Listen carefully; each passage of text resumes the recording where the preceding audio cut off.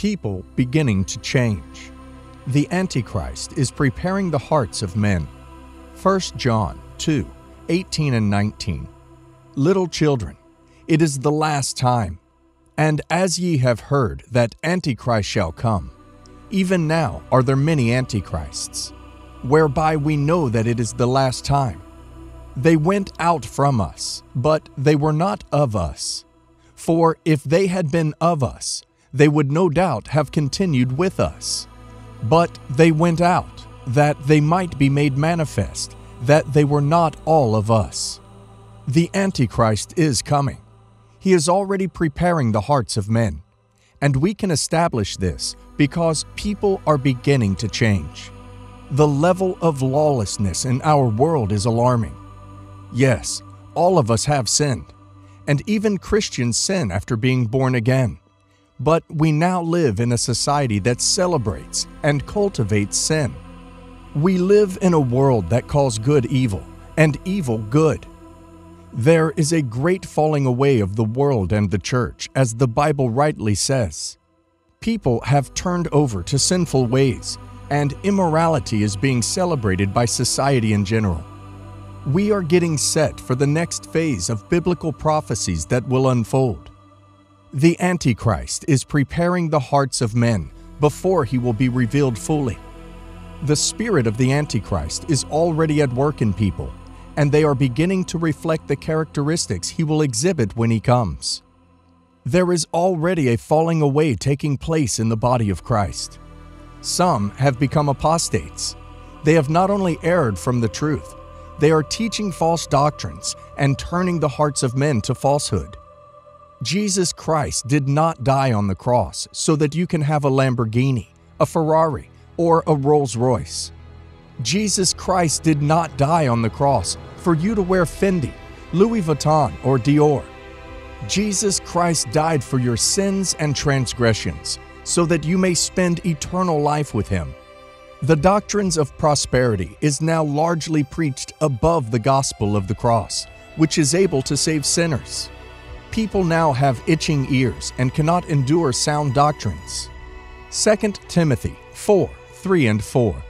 For the time will come when they will not endure sound doctrine, but after their own lusts shall they heap to themselves teachers, having itching ears, and they shall turn away their ears from the truth, and shall be turned into fables.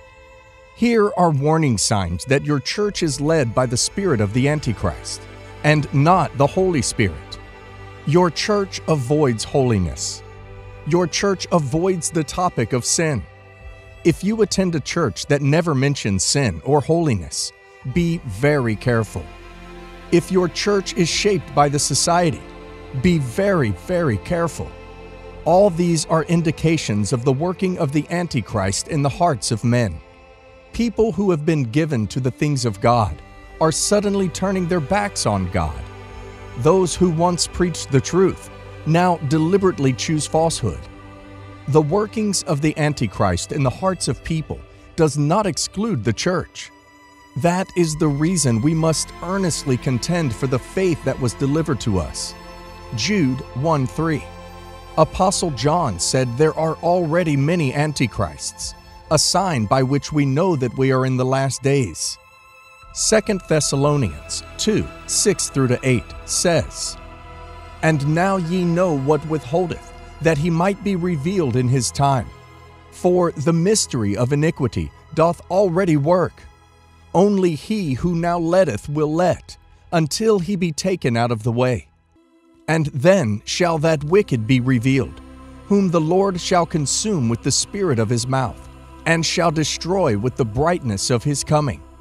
The mystery of iniquity, which is to precede the coming of the Antichrist, is already at work. The Bible calls it a mystery because people will do silly and unimaginable things, and they are already happening. The lawlessness and iniquity in the world now is just a sign that the Antichrist is preparing the hearts of men.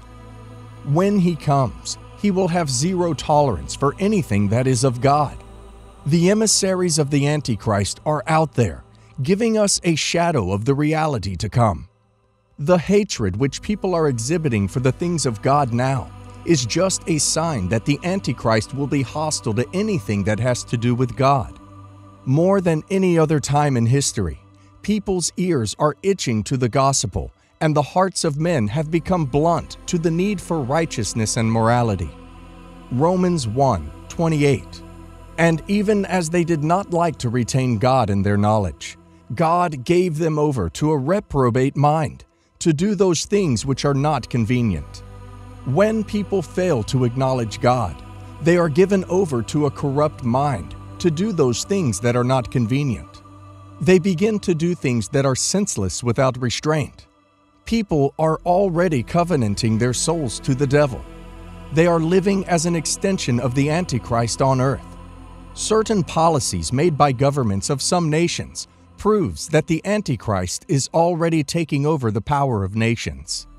Certain bills that promote the works of the devil are being passed into law.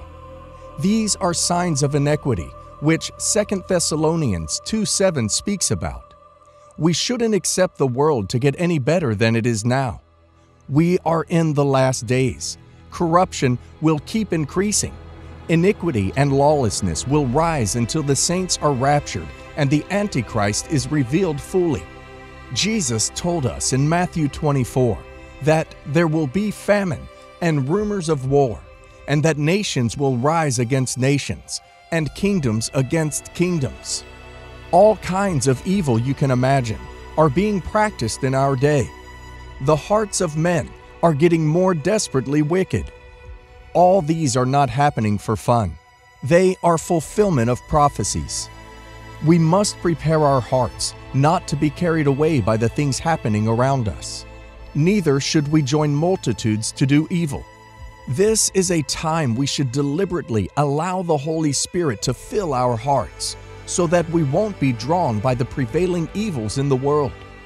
If you make your choice to follow the Lord, the Antichrist cannot have your heart. Embracing and supporting sin is another sign to know that the spirit of the Antichrist is gaining ground in your church and in your life. In recent times, a lot of churches spread their arms wide open to receive all manner of strange doctrines and patterns to suit the world. Remember what the Word of God says about friendship with the world. Friendliness with the world will forever mean hostility with God, because the ways of sin are not the ways of God. When we spread our arms wide open as a church to embrace sin, what we say is that sin is reigning in our mortal bodies. As believers, we're meant to war against sin and everything that has to do with it. Supporting sin means trivializing the sacrifice of Christ, which God will never take lightly with anyone. When I say this, I am not referring to ungodly discrimination that scares non-believers away. I am talking about taking our stand as God's children and doing the right thing, regardless of what people think or say about us. Many pastors today feel shy and awkward to tell their members about the truth of the Word of God in a bid to look more progressive. Some intentionally refuse to instruct or correct people the way they should do because of the fear of not being blessed with money and material things by their members. All these are signs of the Antichrist. The act of supporting or embracing sin is not only applicable to the church, it also has to do with the home and family as a unit. When parents fail to teach their children the way of the Lord, the children will definitely prefer to embrace sin than to follow the Lord. This is a symbol of the end time and a sign of the Antichrist as seen in 2 Timothy 3:1-2. This know also, that in the last days perilous times shall come. For men shall be lovers of their own selves, covetous, boasters, proud, blasphemers, disobedient to parents, unthankful, unholy, traitors, heady, high-minded, lovers of pleasures more than lovers of God. Another dangerous sign that the spirit of the Antichrist is at work in your church is the tendency to shape your church according to the pattern of the society and the culture of the world. The Bible tells us who the god of this world is. That is the devil, who sponsors the spirit of the Antichrist. 2 Corinthians 6:14-18 says, "Be ye not unequally yoked together with unbelievers. For what fellowship hath righteousness with unrighteousness? And what communion hath light with darkness?" Each time you choose to align with the way of the world at the expense of God's will, you are boosting the ego and authority of the spirit of Antichrist. The god of this world is an enmity of God, our Father. As believers, we must come to the consciousness and complete agreement that the world has its way of doing things, which is in everlasting opposing the way of God. No matter how you try to rebrand it, the practice of the world is sin, pleasure, and flesh, while the course of the Lord is righteousness, peace, and joy in the Holy Ghost. Those two ways have nothing in common and can never blend, because God will never lower His standards to the standards of the world. Neither will the world succumb to the way of the Lord as well. When you see your church agree more and more and more with the world, it is a sign that the spirit of the Antichrist is coming into your church.